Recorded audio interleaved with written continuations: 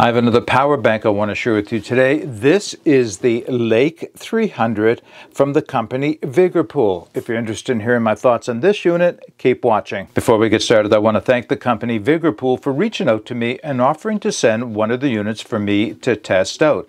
Now, before I accept it, I had not heard of this company before, so I did a little bit of research, looked at their website, looked through all the information I could find on them, and with what I saw, I was very impressed. And based on what I saw, I accept it. Now, I happen to accept a smaller battery. I could have chose from a number of them, but the reason I chose the smaller battery is I wanted to get back to units that are very much more portable than some of the other ones that I've been reviewing lately. So now what we're going to do is go down to the tabletop where I'll go over the key features, the physical and performance specifications, the operations for this unit, and then I'll share my experiences with it. All right, just before we take a closer look at the Lake 300, I want to share with you what it came with. So let me put the battery aside for a moment. So really only two things. One is the external charging cable, and this is an AC to DC inverter that you would plug into the wall and plug into the unit itself. Put that aside.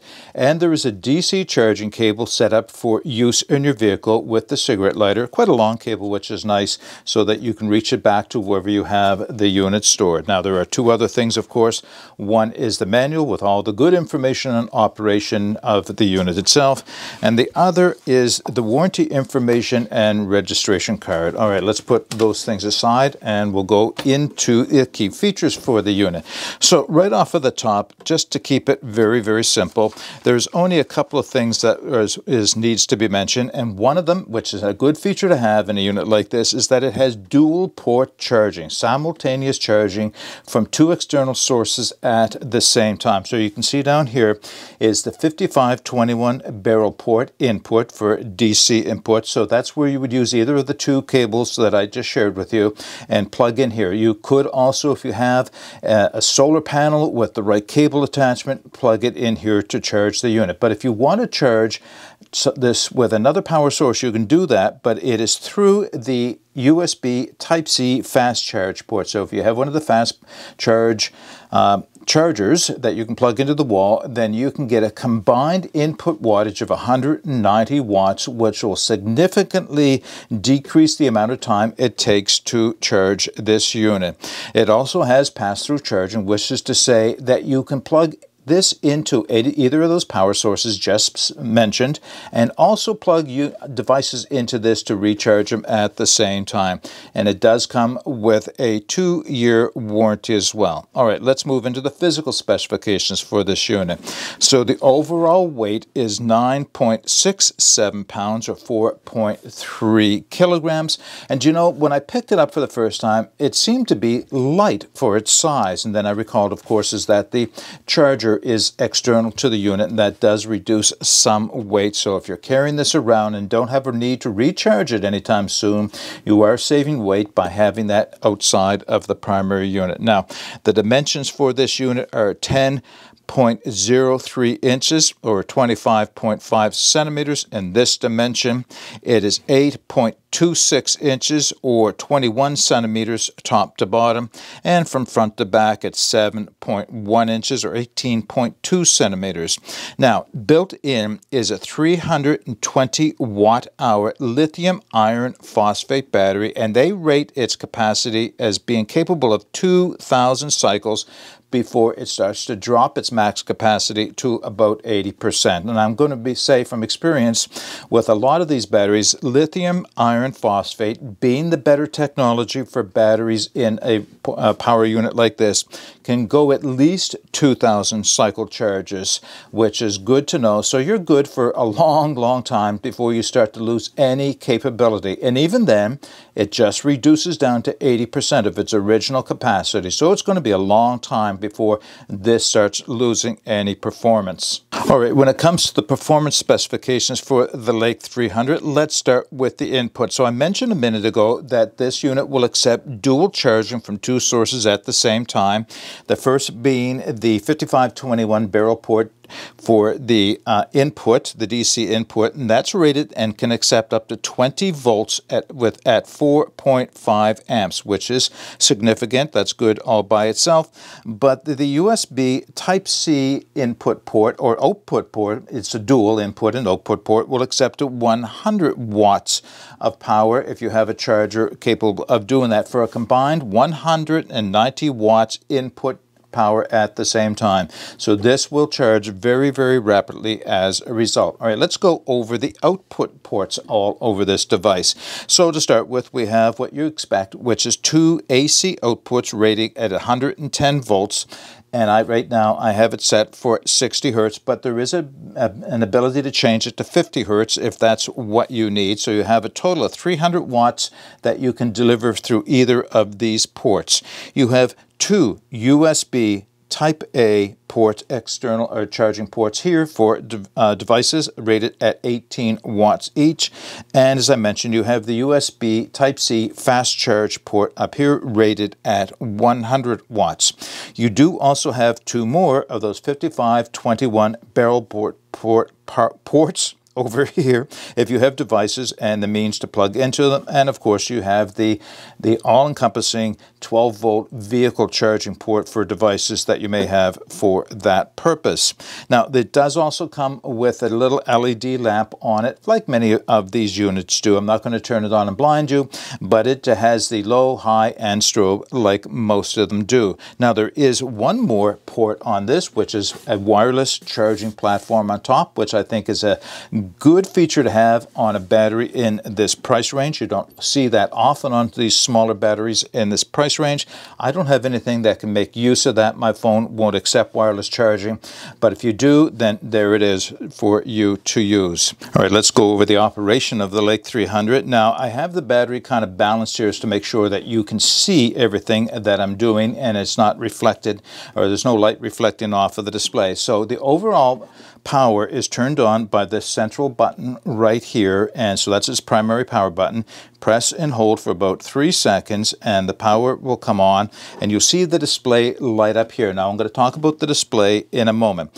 One of the things I really like about this unit is how well laid out the front panel is. So it is portioned off or sectioned off into its different ports.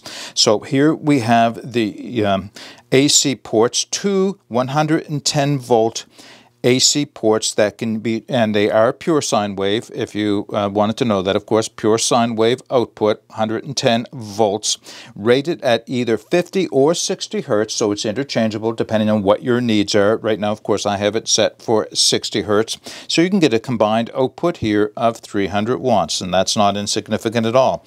Up in this corner, of course, is where the DC output is, so you have the 12-volt vehicle type output port and 2 more 5521 barrel ports here. Each of these are rated at 12 volts DC, 3 amp total, and the main power port or the car port here is rated at 10 amps output. So you get a combined wattage of 72 watts out through these ports. Now, of interest is the USB ports down here. So you get 2 USB Type-A ports rated at 18 watts each, and 1 USB Type-C input port and output port rated at 100 watts. And what's interesting is that you do not have to have a separate button to turn any of those ports on. Just the primary button is all that's required, and then these are available for your use. And of course, up here in the corner is the LED lantern. I won't turn it on and blind you, but the button for operation is right here. Now let's just talk about the display, and I'm hoping that this is showing up on the camera clearly enough. Very simple display, very clear, very easy to read. Not a lot of extra information, but just enough for you to see what's going on. So in the dead center is a two means of telling how much power you have left in your battery. Certainly right in the center is the numerical digital display telling me I have 77% of my total capacity left for me to use. Around the outside is a segmented blue circle, which gives me a graphical representation of how much I have left to use. On this side is the input wattage, so it doesn't matter if it's one input source or two input source, it's going to tell me how much wattage is going into this unit at any given time. On the other side is the output wattage, and it doesn't break it down between AC or DC, it just gives you the total. So if you plug something into every one of these ports, it's going to show you all of the output through wattage right here. Now, what's missing from this that you might find on more advanced units is just how long you have left, if it's output, how many minutes or hours you have left. And you did see it timed out, so it just quick touch, and it will bring it back up.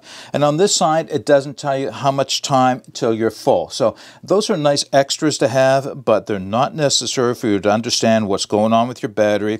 It's something that would be nice to have, as I mentioned, but again, not required at all. All right, just two more comments before I talk about my experiences using the Vigerpool Lake 300. First off, some people will see this as a bit of a con, and that is that it does not have a UPS function or an uninterrupted power supply function.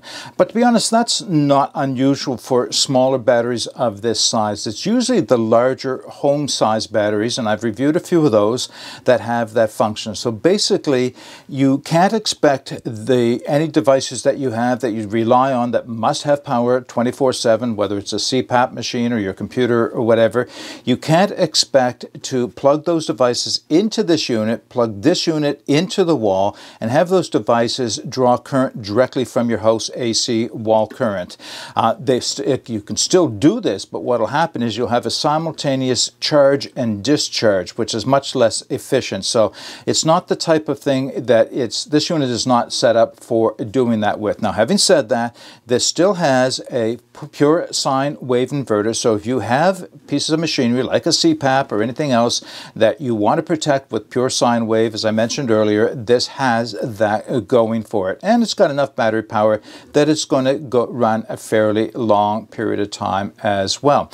Now, the other thing I want to mention about this is it has an automatic turn off after a period of time. So it is rated that if after 12 hours that there is no load on the machine, meaning that either something you were charging up has completed or you just didn't turn the machine off after using it and unplugged everything from it, it's going to turn itself off. And that's a power saving feature, of course. Now, I'll tell you why that's important to have on a unit like this.